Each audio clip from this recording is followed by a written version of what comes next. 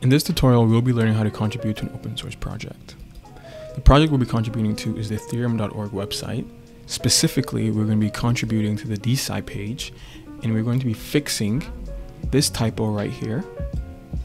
And we're going to add a missing resource, or we're going to add a resource to the further reading section.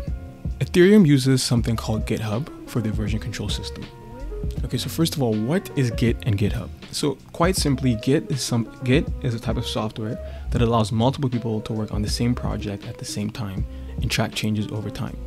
So if you're familiar with the example of, for example, Wikipedia, right? So this is the Wikipedia page for Ethereum.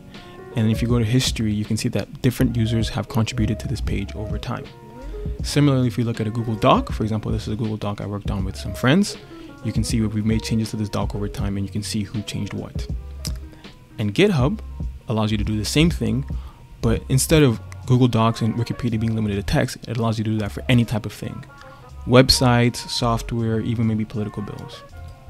So for example, you can see here for the DeSci page, these are the changes that have been made over time to the DeSci page on the Ethereum.org website. And all these software basically allow you to do the exact same three things: suggest changes, accept or reject those changes, and then track changes over time. And so essentially the way it works is that you have maybe what's called the master version. So this is the Ethereum.org website. You fork that to make a copy. So this is your own local copy of the website. You make commits, which is basically changes. So you say, okay, I want to fix a typo, then I want to add some links.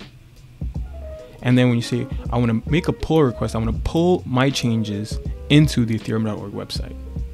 And that's really all it is. It's basically you take a version of a software, you copy it, you make your changes, and then you request to pull your changes into the main official version. So without further ado, let's go ahead and start with an example. First thing we're going to do is we're going to sign up for a free GitHub account. Make sure you use a real email address. Just for this example, I'm going to be using a temporary email, but don't do this. Usually it's way better to use a consistent email that you will consistently have access to. So don't use a fake or throwaway email, because it's important that you'll because the email is a primary way which will be communicated with about updates on your changes. But just for this example, only for this example, I'm going to use a temporary email. When it comes to picking the username, I've linked to some best practices for picking your GitHub username. The basic thing here is lowercase, the shorter the better, be unique. You want to be consistent with usernames you use in other places. And don't put any context, and don't tie your name to your university, your employer, or where you live. You want this to be able to be something that's going to last you for a long period of time, because people typically don't change their GitHub usernames. So again, I've linked all this stuff in the docs. Then we can just continue with the registration process and go on ahead and enter the verification code. So again, make sure you have a real email address. And there we go. Nice. Okay, so now that you've created your account, the next thing you're going to want to do is you're going to want to go to the page that we want to change. All right, so now we know the file that we want to change. We want to change, for example, here we see that there's a typo right here. So we want to change this typo.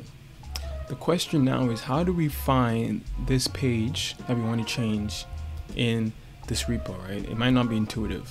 So there's two things you can do to find the file you want to change. One is that a lot of websites will have an edit page button, and you can basically use that to go directly to the page you want to find. And then you can use this Command F or Control F to find the file that you want to change, this file right here. Or in case this is not a page here, or you're using a project that doesn't have this page, you can use the same concept, but use the search tool. So you want to find a unique word. So you probably don't want to use the word maybe like while or is, because obviously there'll be a lot of matches. But maybe a word like arxiv. And then you go to arxiv, you go to the main Ethereum, you go to the main Ethereum website, you're going to search here in this repository. And then you can see all the places where the word, you can see all the different places where the word arxiv is being used. And then we can see here, there's still, oh, boom, here we go.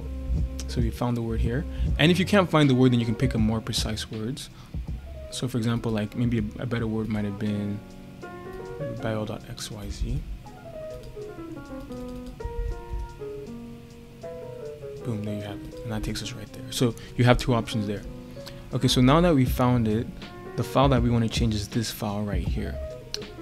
Now, you might not be familiar with how to use Markdown, so this basically shows you the different how to basically format markdown files. So we can see here that this is how a link is supposed to be.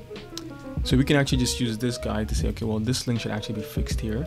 So we're going to just go ahead and edit this file. You can probably see that now I have an error when I hover over that. It says that I need to be on a branch to edit the file.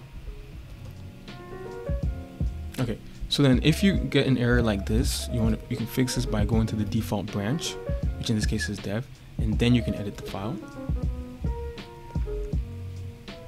Okay, so now back to the diagram I explained earlier on about how Git works. You are making changes in the project, you don't have write access. We've created a fork of this project for you to commit your proposed changes. Submitting a change will write to a new branch in your fork so you can send a pull request.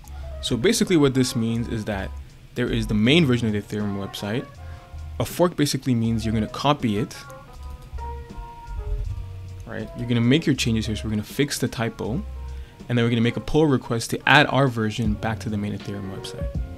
So we can go back to the arxiv thing.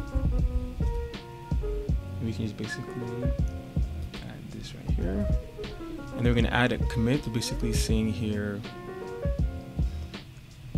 fix arxiv typo, and then you can add an extended description if you want. This one is not super necessary. Fix arxiv link formatting, and to make sure we've done it properly, we're going to go to the preview, which allows us to see our files, and then we can even do something called show diff. So this will only show what changed, and we can see here that now we've changed it from it was like this before to now it's such as arxiv. So fix link formatting and propose changes. So next what we're going to do is we're going to go ahead and create a pull request to basically request to have this change that we made added to the official Ethereum website. Alright, so now we're going to basically request that this fixed typo. So basically what we're doing right now is that we want to basically do this. So we want to have this fixed typo commit added to the main Ethereum website through our pull request. So we're going to just go ahead and click create pull request. So we can just basically put here general summary. So basically say fix link formatting. And that's it. So the beauty of this now, as you can see here, is that usually within a reasonable amount of time, these people will review these changes. So if you want to add more changes, so for example, like this is probably a good, so I think usually I would just leave it like this pull request to make it more focused. But let's go ahead and maybe make one more change, which is, okay, so I want to add this podcast, which Paul Kohlhas did on the Zima Red podcast. So what I'm going to do now is I'm going to add another change here, and what I'm going to do is I'm going to go to files changed. So there's two options here. I could have either done this in different separate PR, but now what I'm going to do here, I'm going to go to edit file, and then I'm going to go to the bottom here, and I'm going to add another link.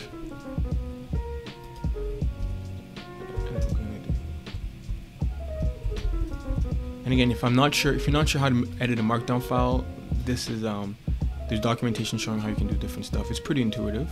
So I'm using Anchor because it has links to Apple, Google, and all the different podcast providers, and it's also the first link on Google. I'm gonna put here podcast so people know that it's a. And then you want to basically commit directly to that branch. And again, before I commit, let me just make sure it looks good. So Paul Kohlhas, and if I click on it, if I command click on it, does it take me to the right place? Yep, it takes me to the right place. And there you have it. So I fixed the typo for the arxiv link, and I've added a link to the Paul Kohlhas DeSci podcast. And there you have it. So if those two changes get approved, then I would have officially been able to have committed something to the Ethereum.org website. And that is how you contribute to a GitHub repo. Alright, so to make it even more concrete, here's an example of the pull request we just made. And you can see here we made two commits. The first one, this one fixed typo, is the fix the link formatting. And then here we added a link, so that corresponds to this commit. So these are just basically two types of changes. And you can see the two changes here. This first change here is the first commit, and then this change here is the second commit. And then PR 7024 corresponds to this pull request here. So we're requesting that we're requesting to pull these two changes into the main Ethereum website. And then my local copy of the Ethereum.org website is called patch 1. Now that I've submitted my pull request, it's now time for other people to review my pull request. And here are some tips for managing your pull request review.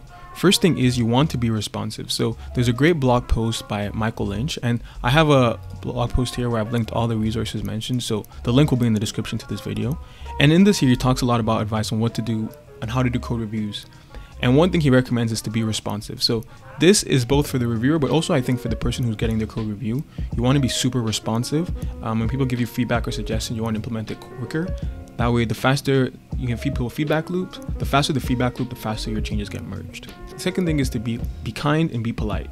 Sometimes over the internet, sometimes these changes can be very contentious, they can be very subjective. So it's just always good to maintain good internet etiquette. There's a great blog post here about being empathetic, being polite, etc. So I would recommend you to read these two blog posts as well if you just want to learn more about how to be a good code reviewer and how to have your code reviewed and responded. Okay, so cool update. So while I was recording this video, actually, my PR got approved. I made this PR just about an hour ago, and already we have Corwin, shout out to Corwin, has already approved these changes and given me some nice feedback as well. So he seems to be following the advice of start reviewing immediately and also being empathetic and polite and nice. So shout out to Corwin. And so if all goes well, this should be approved in probably pretty soon, and it should be merged into the official Ethereum.org website. The beauty of open source software is that it allows anyone to contribute to a project that they're interested in. So the Ethereum.org website has 823 contributors.